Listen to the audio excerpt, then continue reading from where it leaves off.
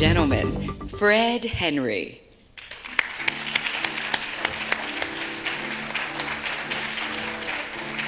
Good evening, BEYA. You know, it is truly an honor for me to be on this stage. After following so many of these academic powerhouses, I feel sort of kind of small, but it's all good. My topic is about trust, and I think this is a topic that actually impacts the nation and your citizenry, and as well as the Department of Defense. So specifically, digital trust. What does that mean? Well, many of you know who I am. I'm Fred Henry. So if I was to ask you a test or give you a test and say, who am I, you'll probably respond Fred Henry. You know, because Fred Henry, for you to see Fred Henry, that's visual authentication. You can recognize who I am. And that's the easiest way to identify someone, and it's the most traditional way. It's facial recognition. Now, if I was to ask you again, who am I, if you didn't know me, you would not be able to determine that I was Fred Henry. And this is the challenge with the digital age. And this is the paradox of the digital age, because the lack of standards makes it much more difficult to determine who I am. Because it's difficult in the digital age, particularly with the growth and the acceleration of data, to truly authenticate who I am. Because I could be Fred Henry, or I could be Francois. You don't know. You don't know online, because people masquerade online with different identities. So what is this thing about trust? You know, trust is essential in the digital economy. And I have given you a brief definition here of trust, and I've bolded some areas of trust that really speak to what it means from a business perspective. What does it mean to provide consumers a trusted environment where their data is stored and shared? Because you expect that as a citizen. You expect the government to be able to protect your data, and so when you try to obtain access to services, you want it to be uncompromised. That's what you expect as a citizen, and that's what you expect as a service member when you're trying to defend our nation. So what is this? My idea about trust is that we are predisposed to trust. You know, at the moment of birth, we have to rely on caretakers. And those caretakers protect us. They feed us, they teach us. And at some point, we lose trust, and then, but we still believe in this fundamental principle of trust, because we presume trust in almost everything that we do. Now, what does that mean? Because one of the awardees was focusing on Internet of Things, and that's a significant shift in our economy. Now, the challenge with the Internet of Things, great promise, but the challenge with Internet of Things are the people in this room, because you, like me, like to have hyper-personalization.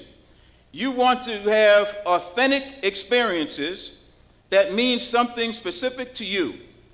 I want this little phone here, I want this thing to empower me with all the knowledge that I can obtain. The challenge is that that's creating more data, and that data is exceeding the capacity of a lot of our authentication systems, because there's no general standard.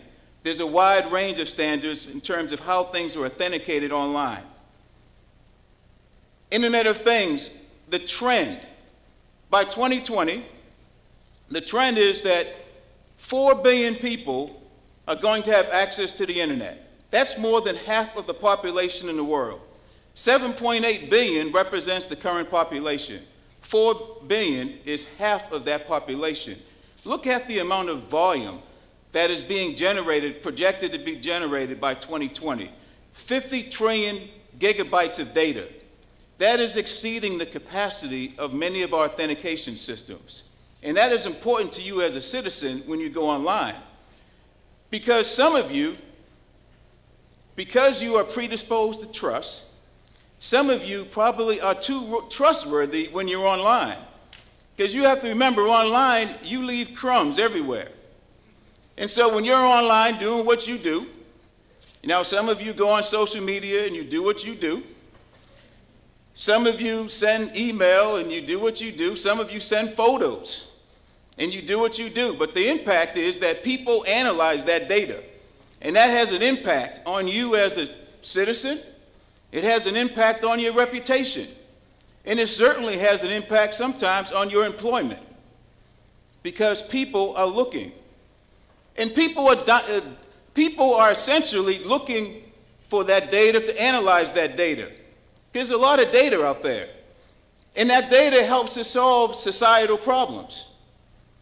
It creates competitive advantage in business. The challenge, though, there's a lot of Francois out there. And so they're also looking to hack your data. They're looking to steal your identity. And we make it easy for them sometimes. Because, like I said, cyber criminals are looking to use fake identities to gain unauthorized access to information through legitimate access authentication methods. And that happens because they steal passwords. Because we trust that when we send information to the cloud, that is going to be secure. And quite frankly, that is not always the case. What is the biggest problem with this information? A lot of that information is stolen, and then you become the victims through phishing. And so from a military perspective, in those days when I served in the military, a big concern was having data compromised, having system compromised by individuals and users, because the weakest link is the individual. Doesn't matter how big or how powerful your system is, it's always the weakest link. And criminals, cyber criminals, are going to use this information to exploit you through a number of phishing methods. And so, cyber criminals, you see that there is an estimated impact on cost, $16 trillion, projected by 2021. And when you look, and that's Forbes, that's not Fred Henry speaking, that's Forbes speaking. When you look at what are they targeting? Sensitive information, both for corporations and for you. And so what is needed? STEM, and this people in this room need to help, and there's individuals that was working on Internet of Things, we need to help improve the security. How do you improve the authentication capabilities online? Because your identity is at stake. And identity is critical in the digital era. It's all about trust, and it's all about your digital trust. Because identity fraud is the fastest rate of cyber crime right now today. And criminals want to access your personal information. So you should practice good habits and be wary of those Francois out there. So what does this mean, identity theft? You can see the numbers. I won't quote the numbers, but you should look at the methods to protect your identity. And I would highlight the last one. Don't overshare information on social media, because people are going to be mining that data. And I said before, the weakest link, it is always the individual. The individual is the weakest link. I mean, you'll be amazed just how poor people practice their password. The lack of password discipline is, you'll be amazed that some people still use password. You'll be amazed. And so why is that a problem? Because the cyber criminal is looking to compromise stolen identities through the ability to capture your password. And the computation power used by cyber criminals, because they're well-financed, they use computation power to conduct brute force attacks, crowd hacker attacks, keylogger attacks, all designed to steal your identity. Multi-authentication. There has to be improvement and more adoption of a multi-authentication type capability. Now, most of us are familiar with two-factor. There's something that you know, and then when you log on, you provide username, password, and some depending upon how you log on, and then you get a PIN. And then you're providing something, that PIN back, to authenticate, to give you authorization. That's two-factor. Three-factor is biometrics, some form of biometrics. Now, some of us don't like to have our eyes, people zooming in on our eyes. We don't like that. And so adoption of three-factor still has a little ways to go because of the biometrics.